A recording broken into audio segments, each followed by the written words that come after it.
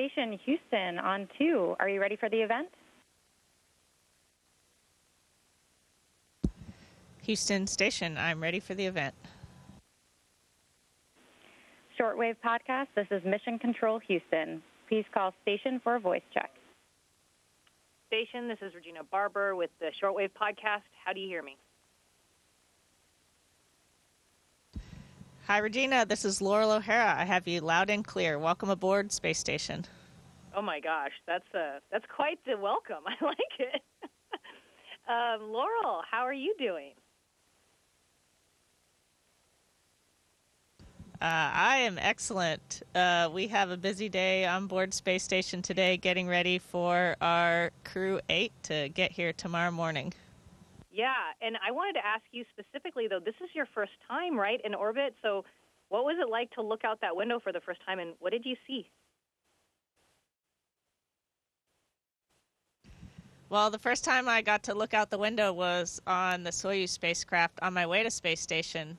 And first I saw Earth, and that was amazing. You see it in photographs, but that doesn't compare at all to seeing it in person for the first time in 3D. And I just saw the ocean and the clouds, this blue and white marble against the blackness of space.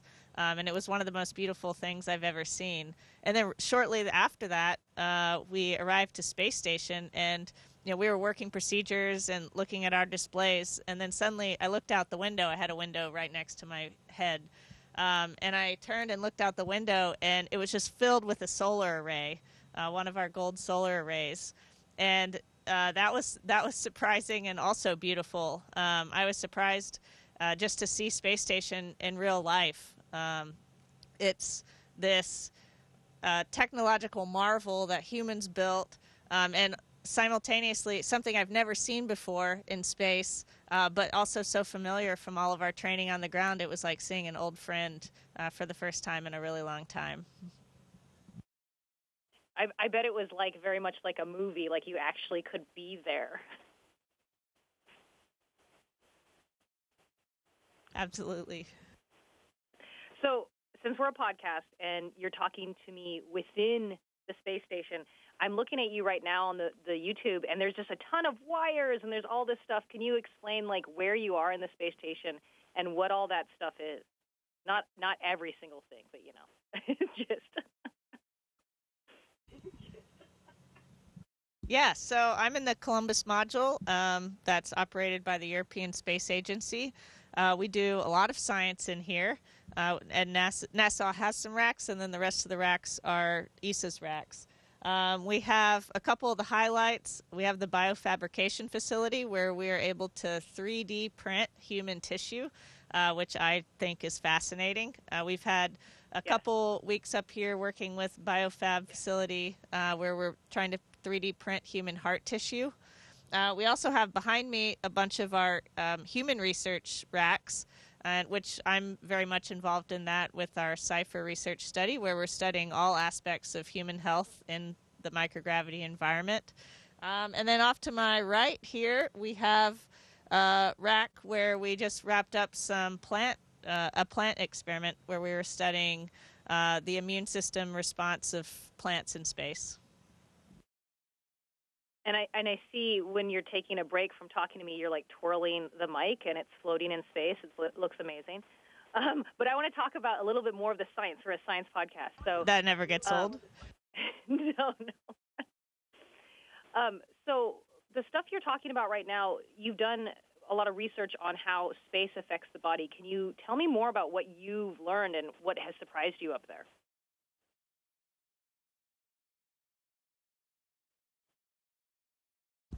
So some of the research that's being done on me is, pretty much everything. Researchers on the ground are studying, for example, how my brain adapts from a 2D environment on Earth to the 3D environment of Space Station. So I did a series of tests on the ground that sort of tested how I kind of navigate my way through different environments, both 2D and 3D, using computer games. And then I'm doing the same things up here. So we're trying to understand how the human brain, kind of remaps its environment from a 2D to a 3D environment. And that's was one of the, I think, most surprising things when I got up here because, and we all experience this when we first get up here, it's really easy to get lost or confused about where you are on space station. When we do our training on the ground, we always train with, there's an up and a down and a right and a left, or, one wall and another wall. And up here, you can be working on any surface. So I can come into a module and one crewmate is working, on one face that might be, the wall on my left, and another crewmate is working on what I would normally perceive on the ground as the ceiling. And so it takes a while for your brain to kind of figure that out. But now, no matter where I am on space station, I usually know where I am. So it's neat just to see how quickly that happened. Yeah, like that you adjusted. Do you dream? Like, do you dream in these weird dimensions as well?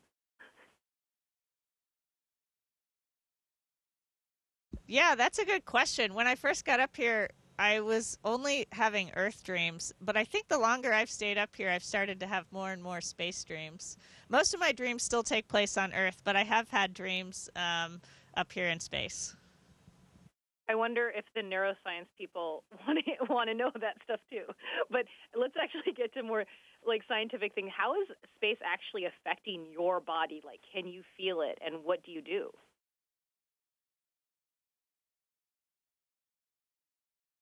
Yeah, for me, I was expecting to feel pretty sick when I first got to space. Surprisingly, I didn't. I felt pretty good and feel very fortunate for that. But as time has gone on, we all experience fluid shifts in our body, where when you're on Earth, gravity tends to keep fluid a little bit lower in your body, and everything sort of stays in place. Once you get up to space, that's no longer true, and a lot of the fluid that's usually distributed throughout your body moves into your head and neck region. So we get swollen faces a little bit and some congestion. And I've been congested for about a month now, and it's just not going away. It's kind of my new normal, and that's really been the biggest impact for me being up here. Fortunately haven't experienced things like vision changes, which are also really common. We do a lot of eye exams on a regular basis up here. Yeah, I was reading that and seeing pictures of you all are kind of doing experiments on each other. It's how is that? It's super interesting. We do a lot of eye exams for each other, and we also do a lot of ultrasounds for each other. For all of that research, we have a remote guider on the ground who talks us through the entire procedure. So they're looking at the same screens that we're looking at and helping us find the targets that we're trying to study in that particular session, and also telling us which buttons to push. But we do it so many times that we're all kind of becoming eye and ultrasound technicians. Yeah. Yeah. So you're doing other kinds of science too, and what kind of other science have you really enjoyed being part of in this mission?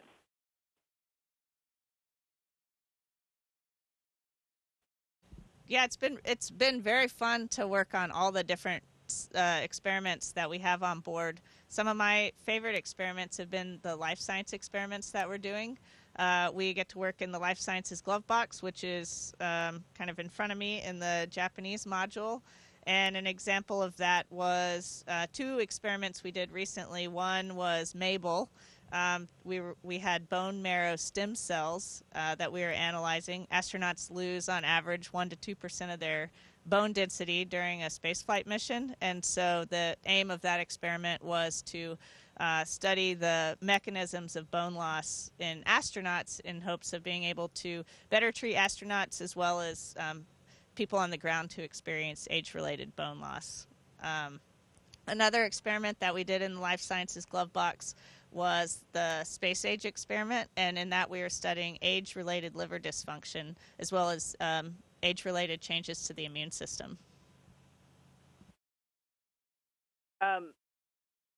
So I have more time with you because it's just you today. So I actually want to go back to the space dream. Actually, it's my producer. And what is that like? What are space dreams different? How are space dreams different from Earth dreams?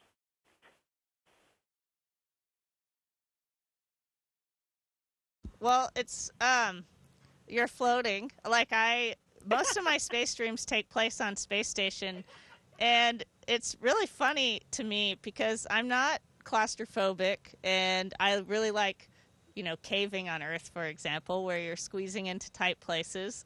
And but most of my space dreams up here have taken place in like small compartments on space station where I'm like digging through bags in the rack trying to find something, and then I think I get stuck, and so I kind of wake up like feeling my way out of the bags in my dream, which is really just my sleeping bag in my crew quarters. And so I'll wake up in the middle of the night sort of feeling my way around my crew quarters. They're not space nightmares, but they're not, pleasant dreams floating looking at Earth. It comforts me that even astronauts have these like anxious dreams that I have all the time. I should keep a dream journal up here. You totally should. The neuroscientists will love it. I'm not a neuroscientist. I'm a physicist, so I know nothing. But let's go back to your experiment. So while being up there in this mission and helping out with all of these life science experiments, has there been findings that have been like surprising to you or super interesting?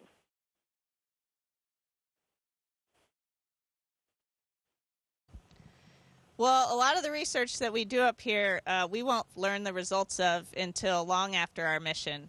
And that's because the research that we're doing on board space station, for example, with the life sciences experiments, we're receiving the cell cultures that we work with on a cargo mission. And then up here, we're taking care of them in life sciences glove box, removing waste media, feeding the cells basically with new media. And then we're taking samples and freezing those samples, and then eventually freezing the cell cultures as well.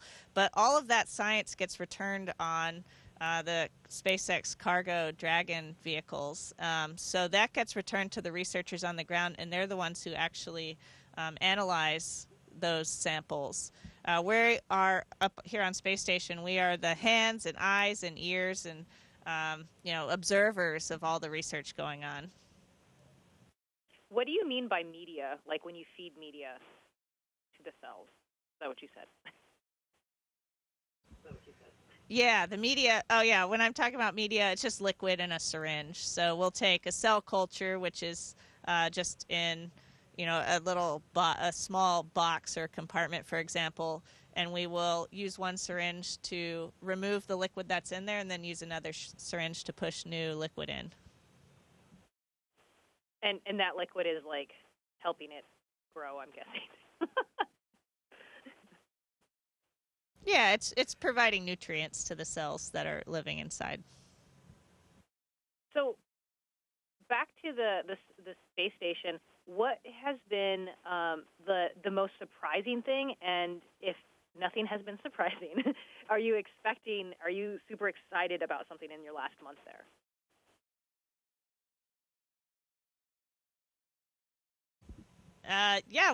There's been plenty of surprises. I think one thing that has been really interesting in space, just from the time that I got here, was time. I don't know what happens to time up here, but our days, we'll have pretty long work days. And so one of the challenges in the work days, especially when you first get on board and you're not only learning how to work on space station, where everything is, where equipment's stowed, things like that, but also just learning how to live and work in microgravity. So it's kind of like brain overload. Like you get to the end of the day and you are just totally exhausted. But that gets better and better with each week that you're on space station. And now, things that used to just completely wipe me out, a day that would have early in the mission completely exhausted me now is definitely, it feels a lot easier. But so time can go sometimes really slow up here, but then the weeks are just melting by. Like this mission has gone by so incredibly fast. I can't believe that we're already 5 months in. I can't believe that Crew 7 is about to head home. We're getting Crew 8. It's just flown by in the blink of an eye. So, yeah, you talking about time, how do you expect to feel once you leave the space station? Like, do you think that your time will change your perception of time.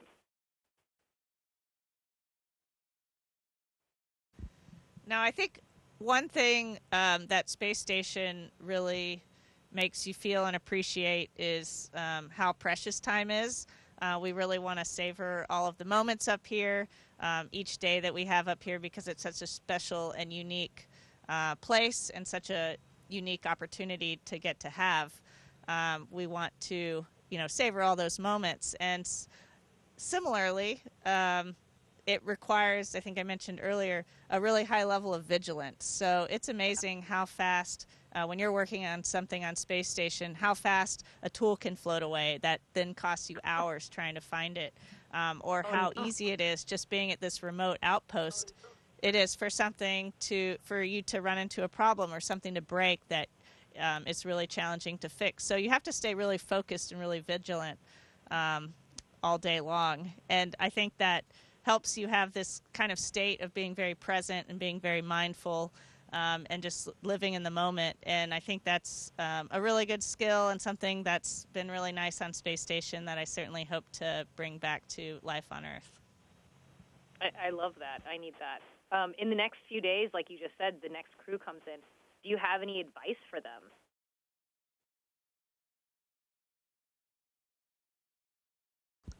I'm very excited to see them, and we had the Axiom 3 crew here, but getting crew 8 here, 3 really good friends, and 2 of them brand new to space, I think is going to be really fun. I'm excited to get to share space station with them and show them around and show them the loops up here. But I think my main piece of advice for them is just going to be patient with themselves. It's a challenging new environment to learn how to live and work in, and you just have to, take it slowly, take it one activity, one day at a time, and be very patient with yourself. This is my last question. What are you most excited about when you get back to Earth?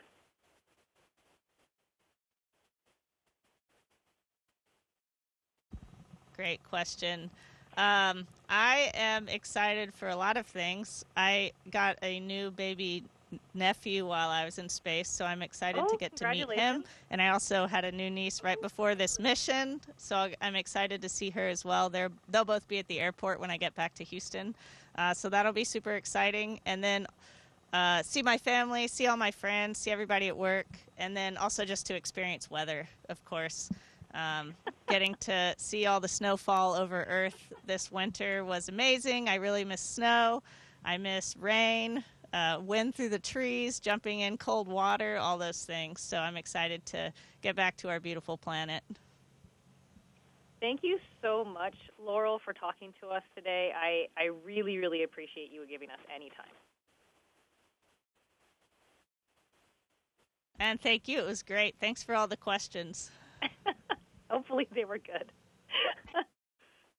I'll give you a little bit extra time. Yeah, it was excellent. Thanks so much. It was great talking to you. Station, this is Houston ACR. That concludes the event. Thank you. Thank you to Loral and Shortwave Podcast Station. We are now resuming operational audio comm.